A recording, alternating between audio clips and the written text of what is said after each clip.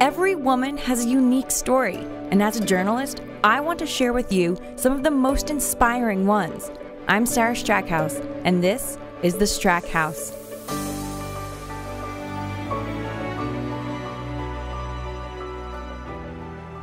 Thanks so much for joining us. We really want to make sure anyone watching this feels like they are home. They can talk about anything here. So we are so excited to introduce you to Elizabeth Jeffett. She's a trailblazer in women professional sports, in tennis especially. She's also a serial entrepreneur and an author. She wrote Silent Partners and recently has a new book coming out. Thank you so much for joining us. I'm glad to be here, Sarah. Thanks for asking me. Absolutely. I want to ask you, first I want to talk a little bit about this book. For those who haven't read it yet, Silent Partners, it's an incredible book about a woman named Alex Sheridan. She works in the oil field. She's an entrepreneur. She's strong. She has a soft feminine side as well. I mean, she's just a well-rounded character that you just love, but she's also very powerful and she is strong, brilliant. She's not just a pretty face. So can you tell me a little bit about that character and creating that strength that you read and you get to know Alex? Well, thank you, Sarah.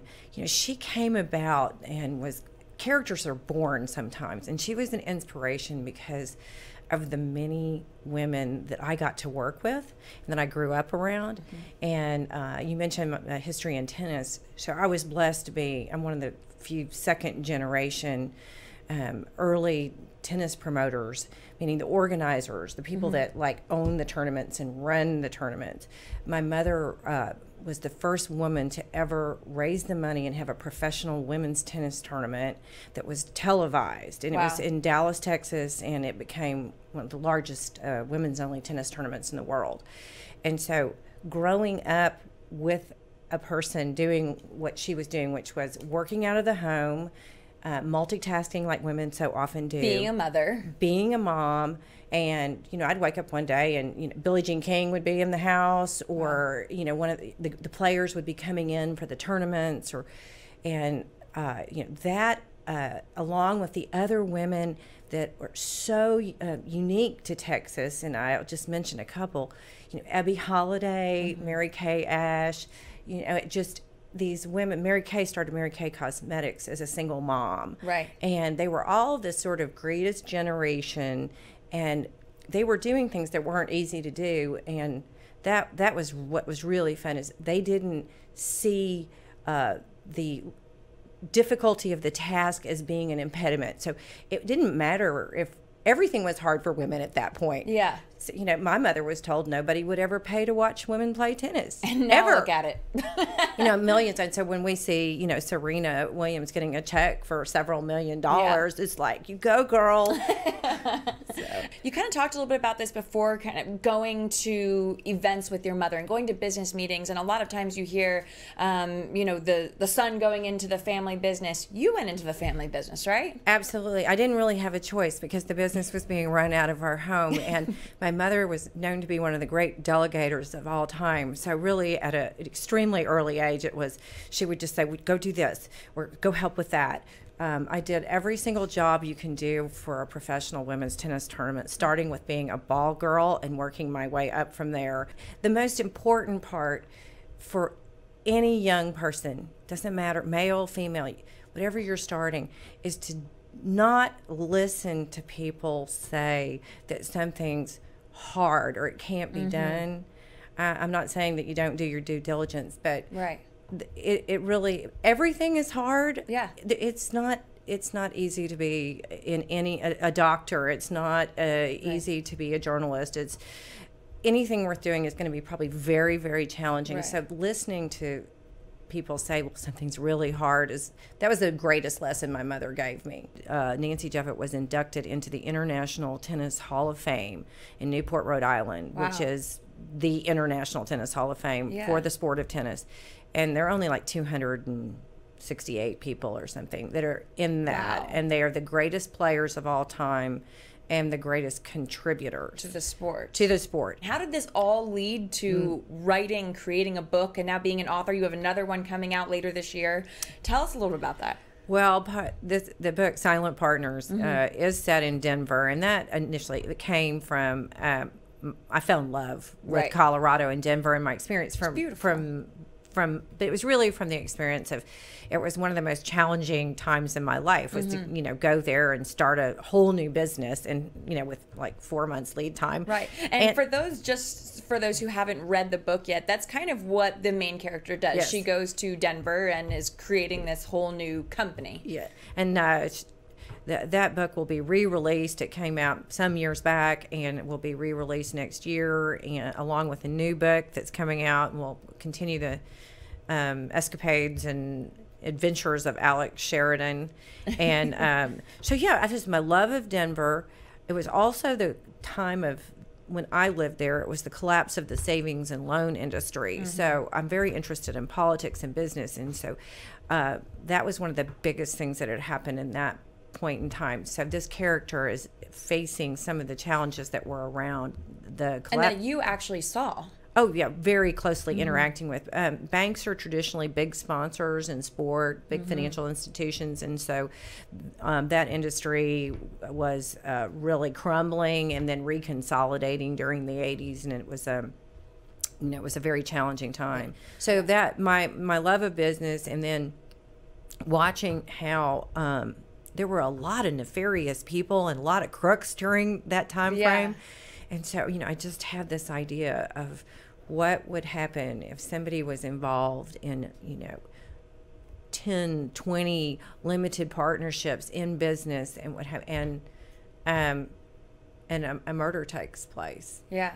And so I don't want to ruin the story for you, but it was so good. I mean, I read it and I couldn't put it down. And, just sitting on the couch flipping through, my husband's like, "Are we going to eat?" And I was like, "Oh, I completely forgot." I'm just like so enthralled in this book. But it was, there's people in the book the entire way. You can relate to kind of each one of them, and you can relate to situations. And the way you wrote about, I think it's not often that women are seen as business tycoons or being able to compartmentalize, being able to put feelings aside from business. And I think the way you wrote them was a very realistic way, because they do compartmentalize, but they also still have, a feminine side to them, which I think is really cool how you captured that in their characters. Well, thank you. That was really, really important, because the partnership between the lead character, Alex Sheridan, and her mentor partner, another high-powered businesswoman, I really wanted to show how women interact together on a day-to-day basis, and how they can move in really from one conversation about drilling an oil well or doing a real estate deal, and at the same time seconds later be talking about something in their personal life, and that they're upset and they had a fight with their husband. And women just are so capable, because they can move from the emotional straight into doing an analytical business thing. Maybe not straight in. Sometimes women get a little bit wound around the post, but it's a strength. It's not a weakness. And what made you realize this? What made you really want to capture this? I had personal experiences working with women. I've had business partners. My first, so I started the Virginia Slims in Denver, and then Wichita. It was in that business. And then I added another layer, and I started my own company back in the 80s called Brinker, Jeffett and Associates. And we would be hired to help other people organize their events. So I had partners, and the relationship with a business partner is different than any other relationship. You might spend 10, 12 hours a day with your partners, particularly in the event business. It's very intense. And, you're sharing goals and dreams, and really, really close. I mean, it could be closer in some respects than people who are married and don't see their spouses, and they, come back home at the end of the day. Right. So I really wanted to capture the kind of closeness and intimacy that people share. It could be two men who are partners. It could be a man and woman. But in this case, these two women, their goals and their dreams were big. And when a crisis happens, it is the story really unfolds of how the partners cope. I wrote this book because I wanted to stay home with my children, and I think that's a really important thing. So in addition, then after building a second company, Brinker Jeffett and Associates, and I got married, and I had 2 children back to back. So then I was helping. So you're juggling the business, being a mother, kind of something that a lot of women are facing, trying to quote unquote have it all. Is that possible? You know, I think one can have it all. I think Mary Kay Ash summed it up. You know, that in her belief system, that her relationship with her spiritual relationship with her God and the family, God family, and then your business.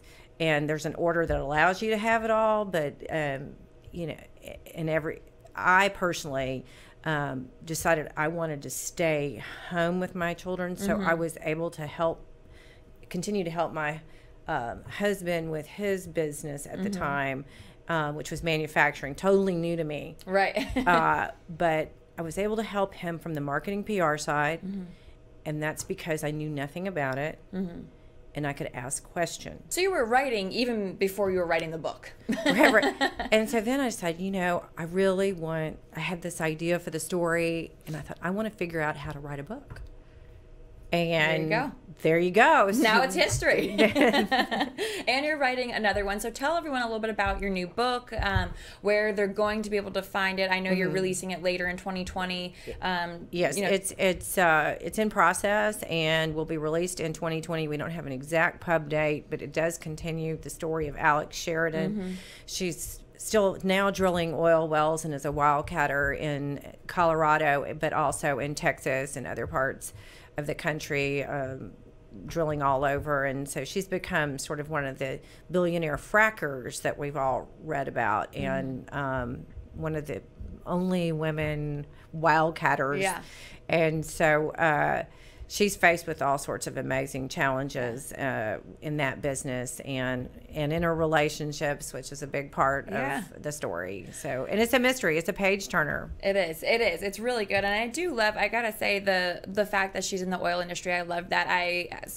My husband works in oil. I spent a lot of time in West Texas as an oil reporter. That was my beat. So I kind of, you know, it's funny the way you're explaining things and the way they're talking shop and just the constantly how there's a lot of men in the industry. I completely understand that, and it's awesome being able to relate to that, and interesting. And then, like I said, the whole just mystery and love aspect of it. I'm really excited to read this next book. So, oh, well, thank you. Well, I want to ask you, what advice do you have for women, especially who are starting their own company, going into business with a partner, whether it be a man or a female, or they are seeing the world from a hurdle basis? They're saying, I have all these hurdles. What would you tell them? Oh, they're just no hurdles compared to what the hurdles were. I mean, I think women, particularly in North America, in the United States, women have just unfathomable opportunities, and the doors are open to them.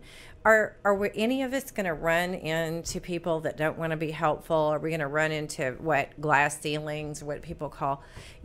Sure, but they've always been there. Obstacles have always been there. I just think it's about looking for opportunity, and I think also I believe strongly that having a mentor, working with somebody, and learning a craft, learning from, you know, being involved in something. You don't become a seasoned reporter overnight. You've got to work in Midland in the oil fields first. I have in my mom's handwriting, I found notes all over the house after she passed away. Of course, I lived and breathed her attitude, but I found these notes, and there would be steps of things to do. And one of them was, a dream is a goal with a deadline.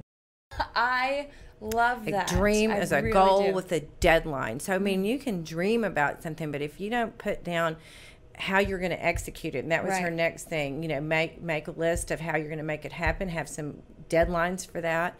And you know what? If you do something and it doesn't work, then you make another list and you say, okay, well, that path didn't work. We're going to try and go at it this way. How can I make it better? Yeah, how can I make it better? Right. How can I do it differently? How can I approach that differently? But it never, ever entered the discussion that something couldn't be done. I love that. If people want to find out more about you and about your book, what's your website? It's elizabethjeffett.com. Okay. And there's information there, and you can read a little bit more. I think there's probably a summary of synopsis of my next book that'll be coming out, and it'll, of course, be available on all the different websites and Amazon, and there'll be lots of book signings here in Texas and other parts of the country. But perfect. Anyway, I thank you so much for your time. Absolutely. Thank you so much for coming on. I'm excited to get your message out, and I think it's a really important one, that you do have the ability to change your own future. So I love that. Absolutely. You make it. Yeah, there you go. Thanks. Thank you. Thank you. All right. Well, thanks so much for joining us. Make sure to join us next week. If you'd like to nominate an inspiring woman, email me at sarahstrackhouse@gmail.com. Thanks for joining. We'll see you next time.